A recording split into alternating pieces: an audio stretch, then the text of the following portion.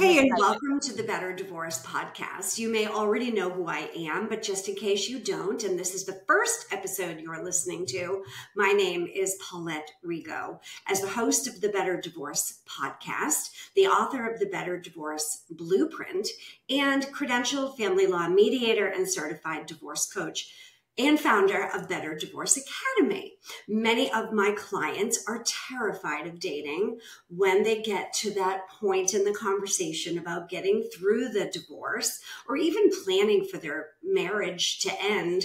There's so much fear in ending a relationship, and now there's even more fear about beginning a new one. So today I'm welcoming an amazing expert, Bela Gandhi. She is the founder and creator of the Smart Dating Academy. I love the name. It kind of goes really well with Better Divorce Academy, right? Smart Absolutely. Dating Academy. We're like kindred spirits. So Bela is a nationally acclaimed dating and relationship expert. So with no further ado, welcome to the show, Bela.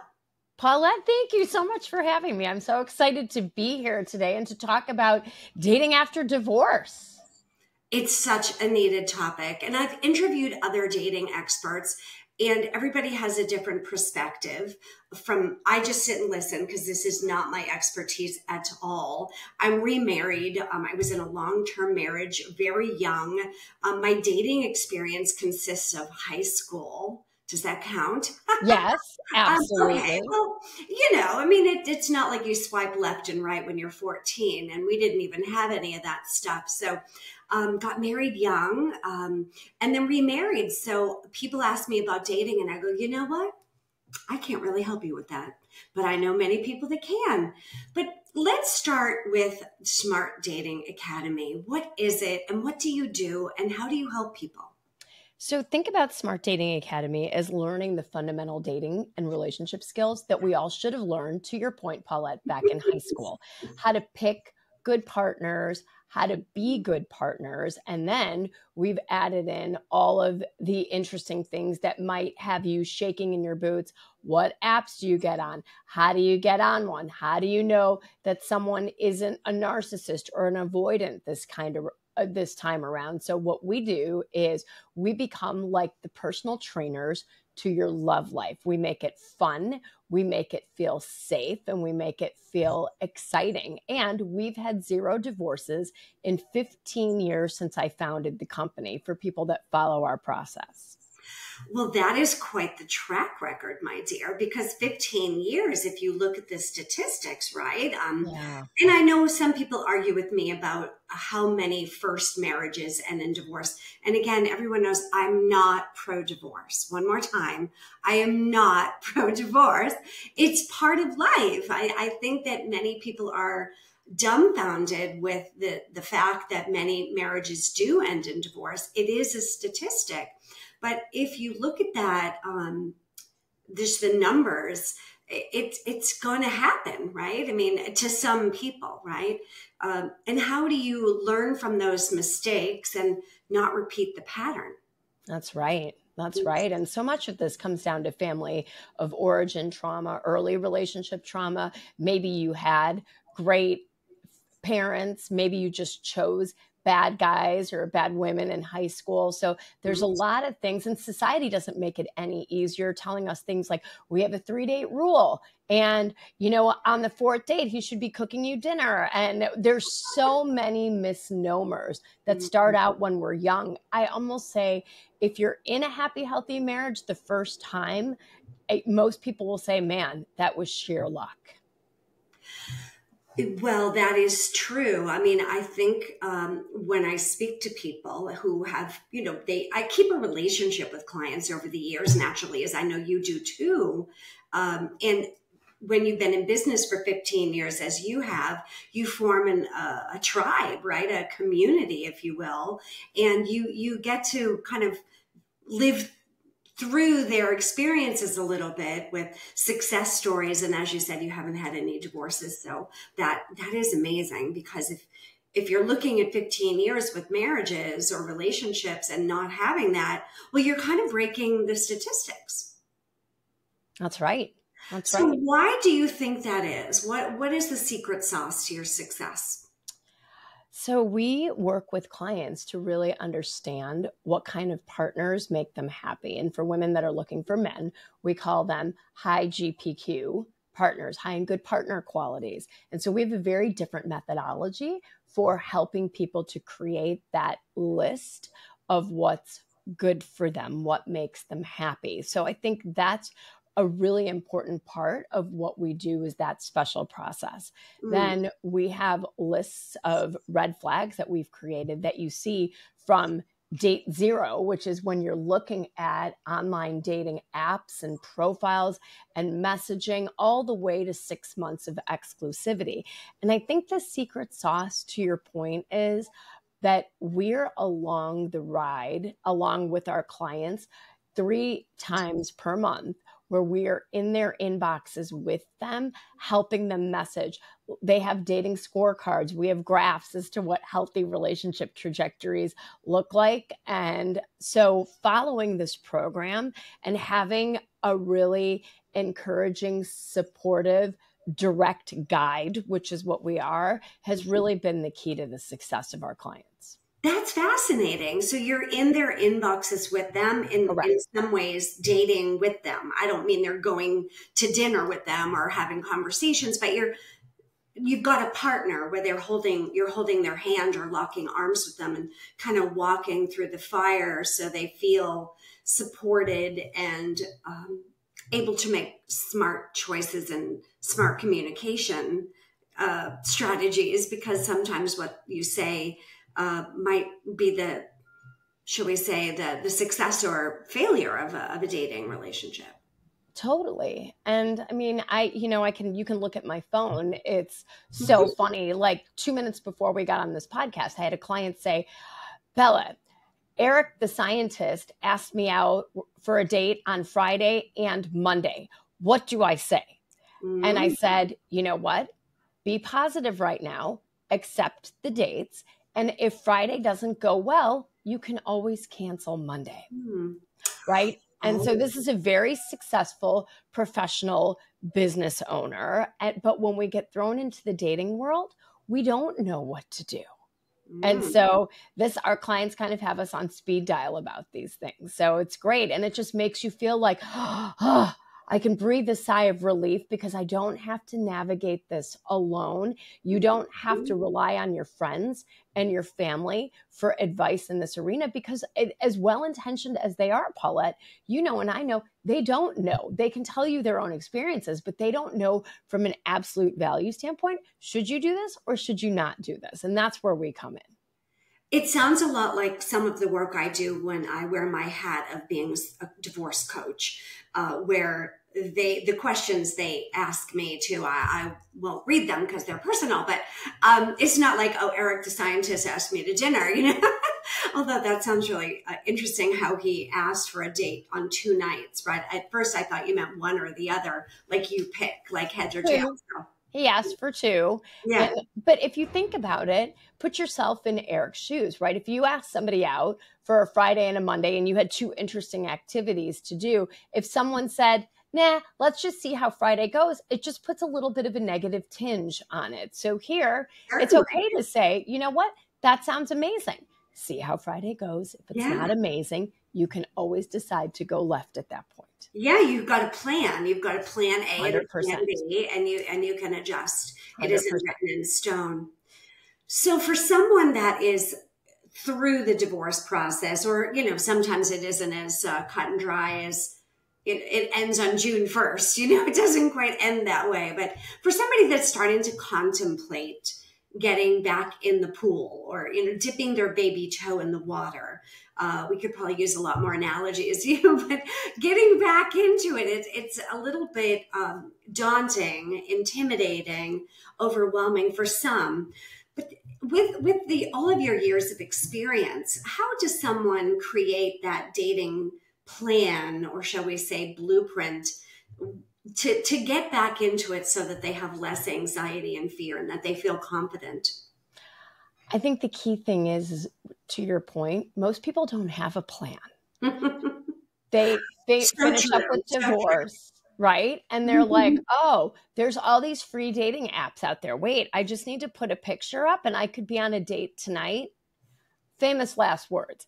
That's what happens, right? And what ends up happening is there's what we call, I'm a finance person by education, some regression to the mean. Why do second marriages dissolve at the rate of 67% if first marriages dissolve between 40 to 50%?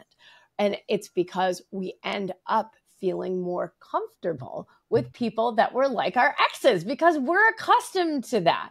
And so when you don't have this sort of armor of information around you and somebody pulling at your elbow going, no, no, no, no, that's a red flag. These are the things that happen in the dating world. So if you're feeling like, oh my gosh, I feel like that's me, then the best thing to do is to reach out, form a support group, get a dating coach, call Smart Dating Academy, whatever it is, but don't do this on your own because the data show that we tend to do the same thing all over again because human beings, we're creatures of comfort. So many people that you feel chemistry with when you start dating are going to actually, it's just familiarity. It reminds you potentially of the great feelings you had for your ex or your exes in the beginning. This is a fascinating world that we live in. So let's talk a little bit about those mistakes or red flags or repetitive behaviors, right? If you're in a relationship in your early part of your life and you're getting engaged and married, and even if it could be healthy, might not be, but it becomes, as you said, familiar, comfortable, right? Something you're familiar with, something you know. And if the marriage ends for whatever reason, and we know there are many, many reasons why marriages do fail or end, if you're getting back into it, yes, we don't want to repeat the pattern or the same type of mistake that we made prior. And it's also interesting because we also play a part in the demise of the relationship. It isn't all any one person's responsibility or fault or blame, right? We both play a part in the demise of the relationship.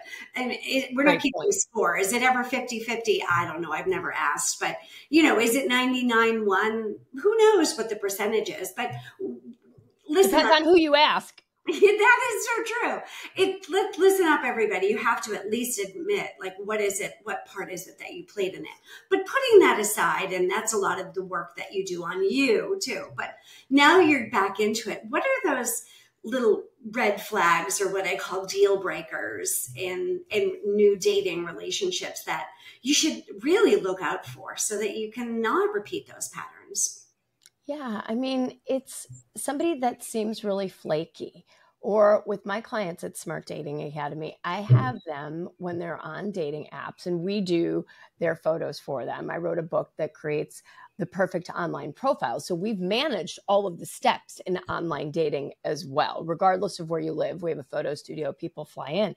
So after that, we're really watching each person. So I think the first thing you can do is if you're on the apps, if you feel that somebody has a negative tone in their profile, or here's a good one. If they say, I'm not looking for drama, that's a red flag to me. Sometimes it means I'm going to be the person that's going to cause you drama.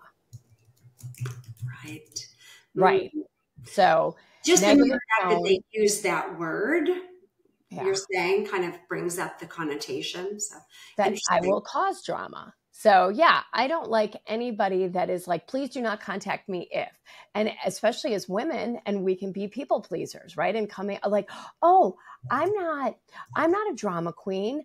I'm employed. I'm this, even though they're ranting negativity. It's not okay for somebody to say, please do not contact me if, please make sure your photos are recent. I don't like any of that kind of negativity. And I'll tell you what, over 15 years, we've gathered a lot of anecdotal data that says stick to people that sound positive and keep their commitments. If you ask them, for example, I'll have my clients, I'm like, I don't want to waste your time. My goal in dating is to protect your energy. So don't go straight from texting somebody in the app to a date. Either have a phone call or better yet, do a video date before you agree to meet the person out. Now, where does that person that you're communicating with red flag themselves? If they say, no, I don't like to do that. I just want to get straight to the date and decide if there's chemistry here. That's a red flag. If you ask somebody to do a phone call or a video in today's day and age, how easy that is, 15 to 20 minutes, if they're not willing to oblige such a basic request. Sure. What kind of a partner do you think this person is going to be 5 or 10 years from now? No comment. That tells me everything I need to know, Paulette. No comment. So let's talk a little bit about that perfect online profile. Are there certain boxes that need to be checked? Well, you want to be positive. You want to be specific. Think about yourself as this beautiful quilt, right? From the time you were born until today. And you've got all these little squares, which are your experiences that have been sewn together.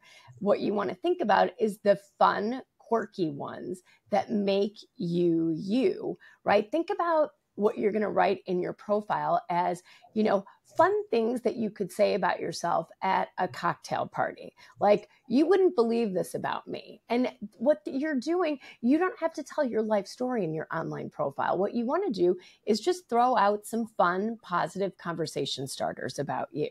In 5th grade, I won the spelling bee. In high school, I was the hula hoop champion. Right? I've been to 67 countries. I make killer margaritas from scratch. Things that give people a really visual image of who you are. Show versus tell in your profile. Instead of saying something like, I'm fun, what does fun mean to you? Right, exactly. It's not a list of adjectives that you think you are about you. It's demonstrative examples of your life experiences, as you eloquently put it, as a square in a quilt. So yeah. And you're not boring. If you're sitting there going, oh my gosh, I've been a stay-at-home mom, I'm boring, I don't have this, I'm going to tell you what, I can elicit the juice out of your life and the fun things you've done. You are not boring, my dear listener. You have so many amazing things that are unique to you that only you've done. What you have to do is sit down and dig a little deep, right? And think about, what are the most adventurous things I've done? How was I feeling when I did them, right? What are some quirky things? If you had to play 2 truths and a lie, how would you play that? So you just have to think about yourself from a creative, strategic way. Well, one of the problems I see is that depending on how contentious or difficult the divorce is, not everyone's is, but if it is, it can tend to leave a mark on the drama, right? The trauma, shall we say. Just the experience itself can be very heavy, and it tends to leave a mark on someone's confidence. Self-confidence is low, even self-respect is low. They feel like they've done something wrong or that they're failed, and they don't have that confidence to necessarily see those exciting, interesting, quirky parts of their quilt. They just see it as, my marriage failed, I'm a loser. We could go on for hours with all the negative things people say about themselves because of the divorce or the breakup too. It doesn't always have to be a divorce. It can just be a breakup, which can sometimes be as emotional. Yeah. So building that confidence back up and having them, and some people building a confidence that they truly never had because of family of origin reasons too. It's not always, a quick fix. Having them truly feel excited about living, looking forward to the next chapter of their lives, that it feel unencumbered from the burdens of the past, and to let go of so many old stories that are no longer serving them, and to start to move into a part of their life that is really liberating and freeing. It's a tough conversation sometimes that I have with people about, yes, it is the end, but it's also the beginning of something so glorious and so beautiful. You can't even imagine waking up in the morning and feeling unburdened from the past of a failed relationship, and bringing that to the table of a new dating partner is really what someone else is looking for. I don't think anybody wants to date somebody with a steamer trunk of past burdens. Yeah. And here's the thing. Even if you have that steamer trunk of past burdens, look at everybody around you with invisible steamer burdens on them. We're all carrying around carry-on pieces of luggage, or hell, huge trunks. You just can't see them. And that's what happens to us decade over decade. So remember, your luggage is neutralized by their luggage. We all have it. And so now, to Paulette's beautiful point, if you have these negative tapes and negative stories in your head, I'm not good enough, I'm not attractive enough. I've had women show up to our first consultation, which is 3 hours, and they're wearing these black sacks, right? Very big, baggy. And I said, why are you wearing that? And she said, and this woman maybe was a size 2. And she says, well, I've just, my ex-husband always told me how fat I am. And I said, first of all, that's horrendous. Second of all, it's so untrue. And so we helped her to get rid of these messages and helped her with her personal style to rebuild her confidence again. So I know so many of you listening may be victim to these kinds of negative messages. You're nothing without me. You're never going to find someone better than me. You're going to be an old spinster on your own. You're not attractive enough. Guess what? Those are all scare tactics. I promise you that is not the case. I promise you that when you want, people call me a psychotic optimist. Love exists for every single person that wants it on earth. It's a when, not an if. And if you feel that little glimmer in your gut right now that says, I think love is out there for me. I might be scared, but I think love is out there, then it is. And get excited, because as you move through this dark tunnel of divorce and you feel like, oh my gosh, I'm walking through the tunnel of fire. I promise you, every person that I work with says the sun is starting to come out again because the dark clouds have lifted. The dark clouds of divorce have lifted. So once you work with someone like Paulette, who helps to vaporize those clouds, there is sunshine on the other end and a pot of gold at the end of the rainbow with happy, healthy love. In fact, someone, 2 weeks ago, there was a piece that one of my former clients, who actually was trying to get certified as a divorce coach, decided to go back into advertising, had been divorced twice. She wrote an article called, and it was very clickbaity for the Huffington Post. Like, I invested $15,000 and here's what I learned about my dating life and myself. And so she had been through 2 divorces and was like, oh my God, I don't know if I can invest in a coaching program. And not only did she find the perfect lid to her pot, but also how much you can learn about yourself during the dating process. And what's more magical than that? Beautifully said. And don't take her advice, with a grain of salt. She is so smart and a sought after correspondent and works with major networks. There's nowhere that people haven't seen or read something about Bela's work and Smart Dating Academy. So listen to what she's saying. You are worthy and you do deserve a new life with the partner. And will it take a little while to find Mr. Right or Mrs. Right or Mr. Right or, right? Absolutely. It isn't like you just, go bowling with the first person you meet them or, back in the day, or have pizza with somebody and that's it. So it's kind of like going to a buffet, you gotta taste a little and try this and realize, maybe I'm not going to eat that again. The last time I ate that, I didn't feel too well. And maybe I'm not, you got to be willing to try something new. And it's so important. Listen up.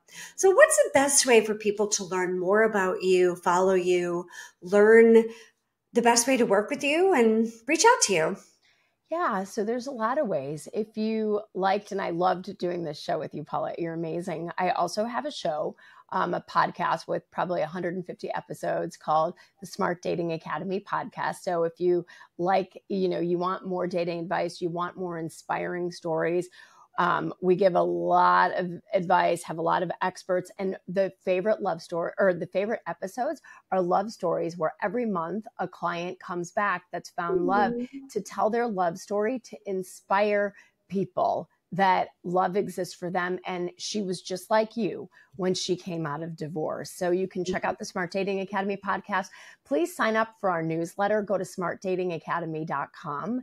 And if you're interested in working together, you can also say so there. And follow us on Instagram. We post a couple of times a day, all sorts of dating, witty things, serious things, funny things. So Smart Dating Academy on Instagram. Beautiful.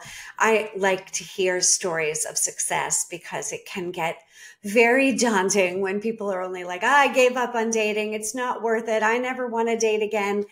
And I always am mystified with how many people, when I meet them, especially after they've mediated and come to an agreement, and I'm optimistic to see the two of them co-parenting well. And we start to talk about the children and introducing someone new into the picture and how they're going to agree on a period of time that might be appropriate. You could see how that might be a co-parenting dating question too. And, I always throw out this statistic. I said, well, I know both of you think I'm crazy, but 85% of divorced people are remarried within 5 years.